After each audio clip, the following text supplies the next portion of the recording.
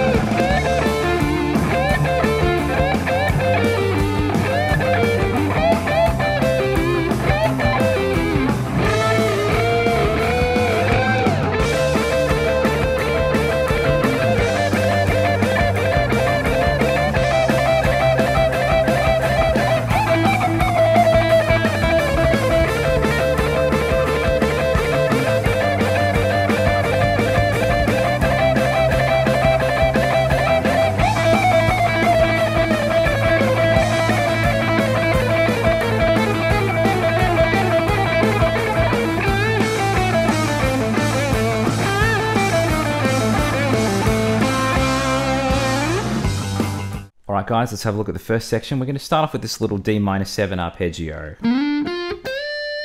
I'm sliding into 12 of the 4th string, playing 10 of the 3rd, and then bending 13 of the 2nd string. I do that again, but this time I'm going to add a 4th note. So that's going to resolve to 10 of the 3rd on that F note. Okay, then the next phrase I work into is this. Let's slow that down. I'm going to slide with a flat finger into 10 of the 3rd and the 2nd string. So I slide into that 10, roll that 2 from the 3rd string to the 2nd, and I work into this phrase. So I'm going to bend that 12th fret upper semitone, play it again at the bottom, and play 10 of the 1st string jumping to 13 of the 2nd. That's going to sound like this all together. At the end of that, I'm going to do almost like a slight quarter bend on 10 of the 3rd string. Then I've got 2 12s in a row. I'm going to be playing 12 of the 4th into 12 of the 3rd, and you will notice that I'm using different fingers for that. I don't know why, it just feels better to sort of, sometimes I don't like to roll, so having the individual tips can give it a different vibe, but if you want to stay with the flat finger, that is totally cool as well. We're going to resolve that after that 12 roll from the 4th to the 3rd string back to 10 of the 3rd. Altogether we should have this thus far.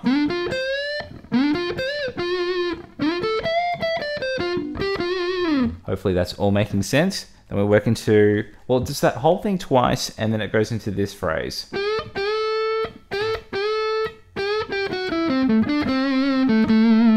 So what I've got here is 2 bends from 8 of the 2nd string. I'll do another 2. And then I kind of work into, it's almost like an A minor Dorian run. So I've got another bend from 8, so we've got, and then I guess a 5th bend.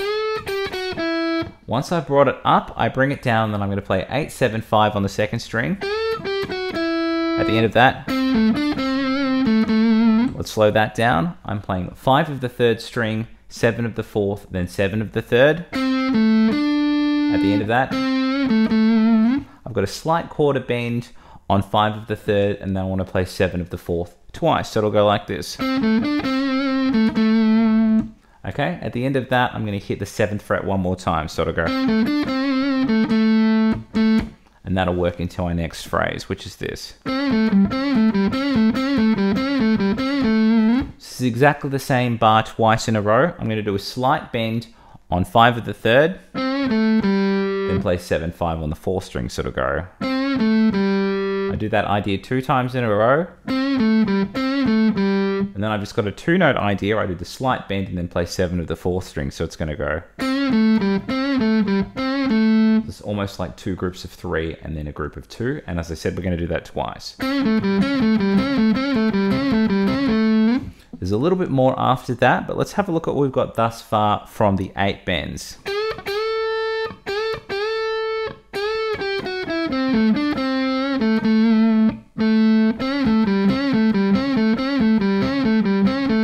At the end of that, I've got 6 bends from 8th fret.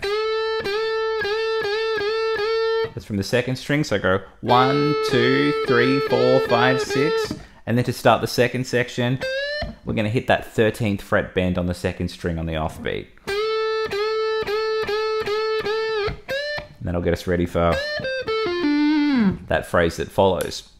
So that's all of the first section. I'm going to play it again at a relatively slow pace, and then we'll do it again even slower with some tabs.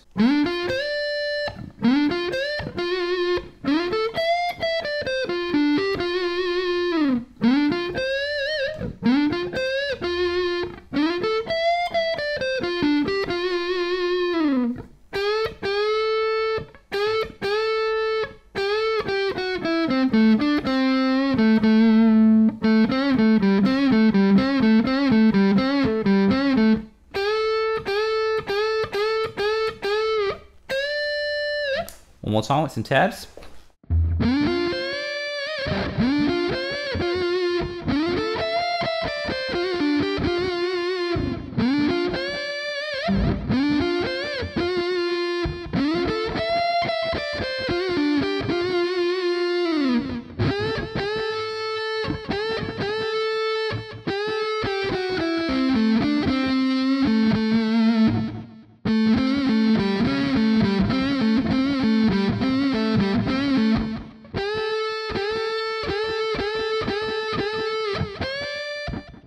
Alright guys, let's have a look at the second section. We're going to start off with this phrase.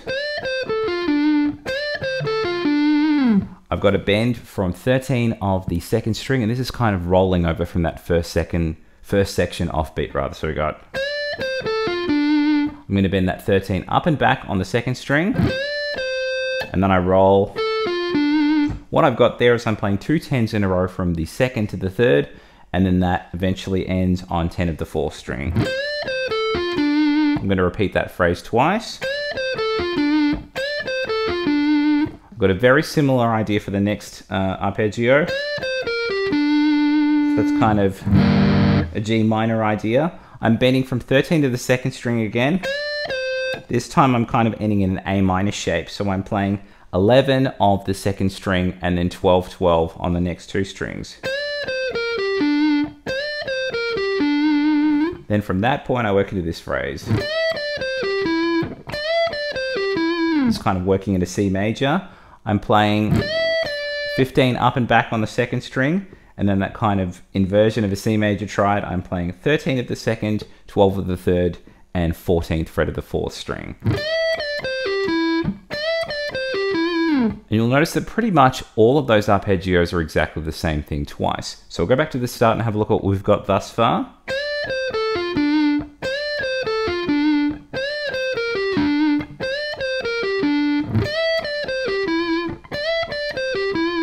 Hopefully that's all making sense. Then I work into this. What I have here is some unison bends a la Queens of the Stone Age or Jimmy Page. I'm playing 10th fret of the 2nd string and 12 of the 3rd. I play those together and then just bring that 12th fret up a whole step, and eventually those notes will meet at the same A note. And we want to do 4 of those in a row, and they're all chromatic, they're right next to each other. So I'm going from the 10th fret, 11, 12, 13. And then we work back into the first idea again, but this time there's a couple of extra bends. So the first arpeggio is identical. It's exactly the same, and then it goes. So that G minor arpeggio, the second one has 2 bends on the first and then only 1 on the second. Then when I get to the C major, once again, I've got 2 bends at the front. And then just a single, and then once again, I go back to the chromatic unison bends.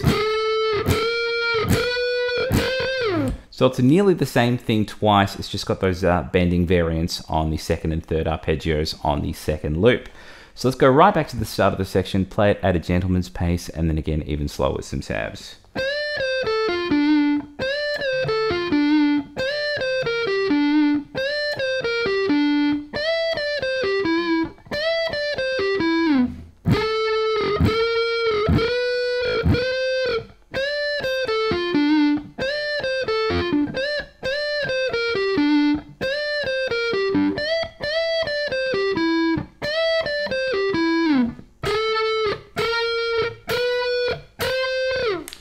time with some tabs.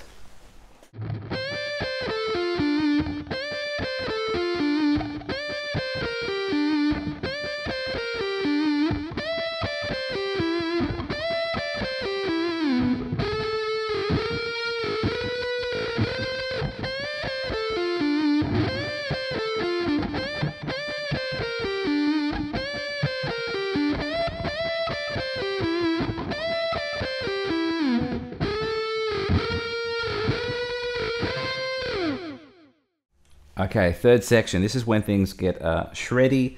What I'm really doing here is it almost sounds like it's doing straight sort of 16ths or a triplet. But it's not quite a triplet because to me it sounds more like a gallop. So my picking pattern is exactly the same for every one of those. It's almost like an Iron Maiden kind of rhythm that I'm doing here. So that first idea is I'm doing that gallop rhythm playing 10, 11, 13 on the second string. If you want to, you could almost add a backstroke in at the end that's a dead note, but I prefer to just have a complete 16th note pause there and then just start again. I'm going to do that rolling group of 3 notes 8 times. 1, 2, 3, 4, 5, 6, 7, 8. Then from there, the next group is also a group of 8. I'm playing 11, 13, 15, 5, 6, 7, 8. The same intervals, the double whole step gap. I'm playing 13, 15, 17. Once again, another group of 8. If you keep in mind that this was written in, I think, 1972, this was like the most shreddy, outlandish thing that had ever happened to guitar music at the time. So it doesn't sound that ridiculous by today's standards, but at the time it was super crazy. So be respectful. After we've done 8 of that, it goes into this phrase. So let's slow that down. I'm sliding into 17 of the first string. Then I've got 3 open notes after that. Now the next thing that you'll notice that I'm doing is I'm doing like this sort of 2-note chromatic and then 2 extra open notes. So that's going to be quite a similar theme as I'm descending down. So I'm going to play 15, 14 with 2 open notes. So we got and 14, 13 with 2 open notes. And I'm going to continue that idea all the way back to 9, 8. So from the start of that phrase,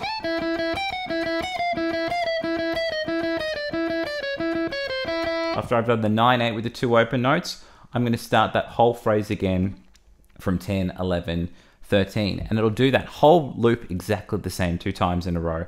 There's a longer variation after the second one, but we'll save that for section 4. So what I'm going to do is I'm going to play the whole thing only once through, and then I'll do it at a relatively slow pace, and then we'll do it again with tabs.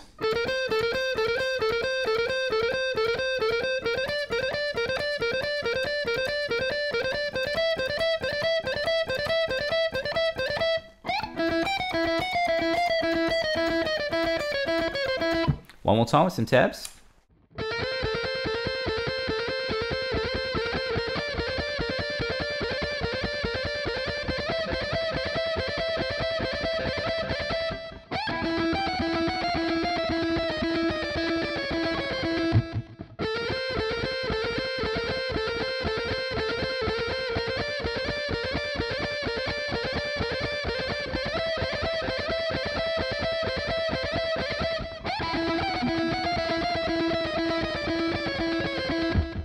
Alright guys, last section. This is going to start off with a very similar chromatic idea that we saw in section 3.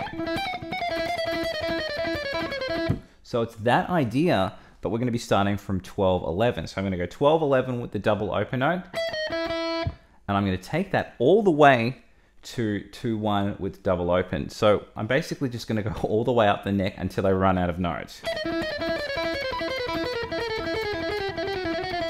Okay, so there's nothing left at that point, other than to start ascending up. So as soon as I run out of notes with 2, 1 open, I go 3, 2 double open and start working my way up till eventually I end on 7, 6 open open. So that's going to go like this.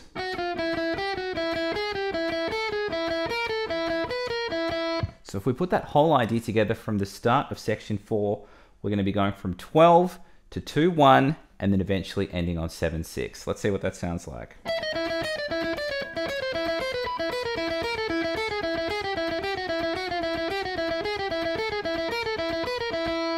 Hopefully that makes sense. Then I work into this phrase. Okay, so I'm kind of working around an A minor pentatonic, but I have the added major 6, which sort of has a Dorian flavor, and then also the flat 5, which is sort of the bluesy note. So I'm going like this. Let's slow that down. I'm doing a bend from 8 of the 2nd string, jumping to 5 of the 1st. Then from that point, I've got 8, 7, 5 across the 2nd and the 3rd string. So it's still quite pentatonic-y, but with those added extra notes, we end up with a 3-note per string pattern now. At the end of that, we've got kind of like a circular motion here. I'm playing 7 of the 4th into 7 of the 3rd. At the end of that, I'm playing 5 of the 3rd into 7 of the 4th. All together now from the start of that band. Okay, the next phrase is quite similar, but there's a note or two omitted. So the main thing that I notice when I play these two phrases back to back is when I get to the 2nd string, there's no Dorian major 6 anymore. So I'm bending 8 of the 2nd, jumping to 5 of the 1st, and then just going straight from 8 to 5 on the 2nd string. Then it goes. At that point, I'm playing 8, 7, 5 on the 3rd and jumping to 7 of the 4th. At the end of that, I'm going to play 7, 5 on the 3rd string and 7, 5, 7 on the 4th. That's going to sound like this. So that most recent phrase. At the end of that, I'm going to hit 5 of the 3rd string twice and add some vibrato. If you have a whammy on your person, you can go nuts with that, but I think you get just as effective sound out of some sexy vibrato. That is all of the final section. Let's go right back to the start, play it at a gentleman's pace, and then do it again even slower with some tabs.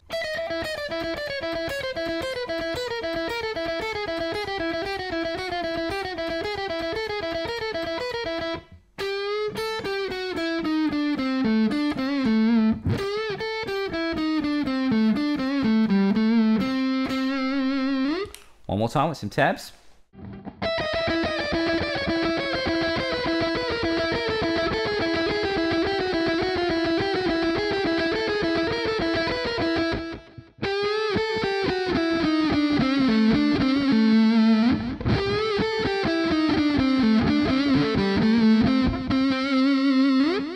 And that was the solo from Deep Purple's Highway Star. Hope you guys enjoyed it. Please like and subscribe if you haven't done so already. And please feel free to check out my Udemy courses and my video courses on chriszoupa.com. I also have all of those available in book format as well if you want to up your chops in shredding, sweeping, legato and tapping, modal understanding, improvisation, even riff writing. That book is coming soon. I've got it all there, so check it out. Anyway, hope you guys enjoyed the lesson. I'll catch you all very soon.